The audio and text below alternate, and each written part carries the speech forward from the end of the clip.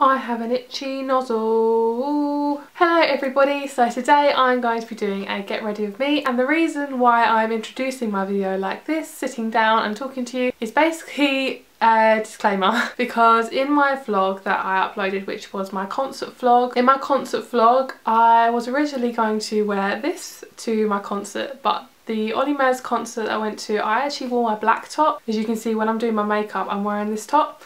So just a quick disclaimer before you guys watch this video that this top was originally supposed to be in the video, but I got foundation on it. It had a massive orange splodge all over it. I couldn't put it in the video and I couldn't wear it out. So I really hope you guys enjoy this get ready with me to Olly Murs' concert at the O2 in London. I really hope you enjoy this video and let's get started.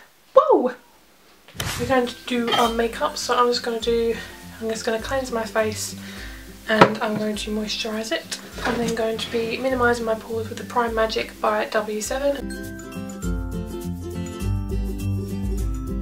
And then we're going to be using my True Match foundation in the shade Vanilla Rose. Real Technique sponge. I'm just going to wet that with my Vitamin E face mist from Body Shop. Get some of these, put it on my hand. Probably too much. Oh well.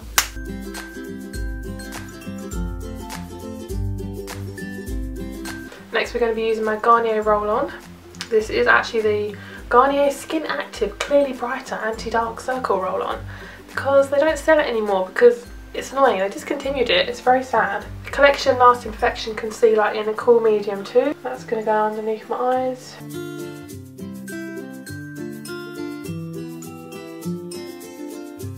I'm going to get this Royal Match Perfection, just shake it so it sits on the lid.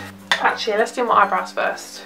So, Natural Collection eyeshadow in Crushed Walnut with my angled shadow brush. They definitely aren't as dark in real life than they are on camera right now. We get that powder in the lid, bloop, bloop, bloop, and then put it on my face. And on my brows as well, because sometimes my brows get too dark. Then we're going to get the Body Shop eyebrow and brow and lash gel, and I'm going to run that through my eyebrows. I'm going to get a bit of highlighter, Jeffree Star Cosmetics. This is a new addition to my makeup family, pretty happy. This is in the colour, let me get a brush there. This is in the colour Ice Cold, and it's just like a white highlighter. I'm going to use the setting brush, dab that in there. I'm going to use my babies, my Tarte palettes. I'm going to use a Tarte in Bloom palette, if I can open it. Base shadow brush, and I'm going to be going in with the Flower Child, which is this colour. I'm going to be going in with Flower Child, and I'm actually going to go full on and actually use a white eyeshadow, which is from the Body Shop, which has got shimmery pigments in it.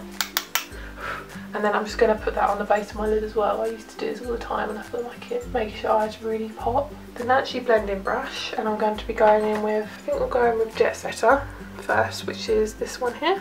I might use my angled shadow brush instead because that seems to work much better.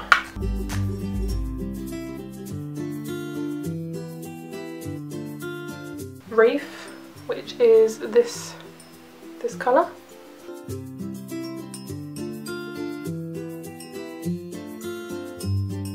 And then we're going to be using Activist, which is a dark brown, which is the darkest brown in the palette, which is this one.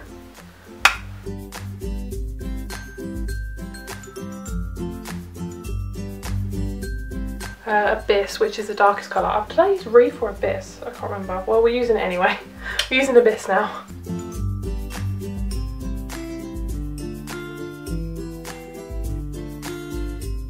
And the base brush, and I'm going to go underneath my eyebrow. Stila Stay All Day Waterproof Eyeliner. I'm going to do this off camera because I'm not very good at eyeliner on camera. Not even at all, but they will do. Mascara.